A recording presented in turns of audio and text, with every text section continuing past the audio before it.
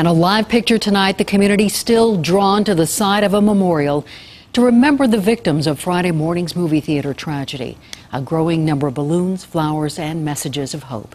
And people rallying around those 12 families as we hear more amazing stories of survival, friendship, and support. 7 News with team coverage sharing their stories tonight. We begin with 7 News reporter Jaclyn Allen live in Aurora. Jaclyn, you spoke to one man who actually had to hold a shooting victim's intestines while they were waiting for help. And we've been hearing incredible stories of bravery. I'm live here at this memorial. We have literally dozens of people here even at this hour, hundreds of candles, balloons.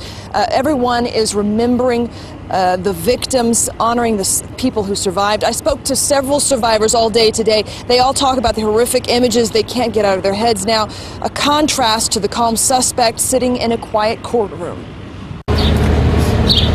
Still seems like it's a dream. Just discharged from the hospital. It hurts. For Michael White, the healing hasn't really started. Like right behind here. A bullet pierced his back, shattering his shoulder blade, but it's not his pain that haunts him. I'm seeing them, even the ones that, who are still suffering, just the moans of pain. The midnight movie was a family tradition for White and his father. They brought along his girlfriend, Farah Soudani, when they heard the hissing of the first gas canister. Like, oh, somebody lost, part of their Batman prop or something like that, and boom, boom. Then all of a sudden I just feel this pain, and both Farah and I dropped to the ground, and I'm hearing my dad off to the side saying, get down, get down. Michael White Sr. says in the chaos, when you see it for real, it's not like any movie that you're seeing. He saw Soudani had been shot in the side and immediately covered her with his own body. So I put my straight on there, the whole intestines there.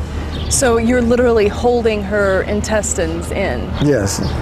I could not let him get both of us on it, so I decided that, hey, if he's going to shoot me, let him get me instead of her. But the lights came on and the shooting stopped. To the son, the father is a hero. Second or third time he's actually met Farah, and yet he's willing to put his own life on the line to protect her.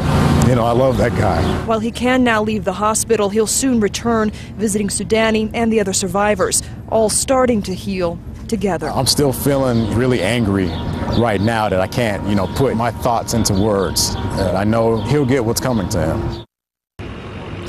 And he does have months of physical therapy ahead of him now. Soudani is still in critical condition, but he says what's getting them through this right now are the thoughts, prayers, and well wishes from people all over the country, just like what's going on here right now. Reporting live, Jaclyn Allen, 7 News.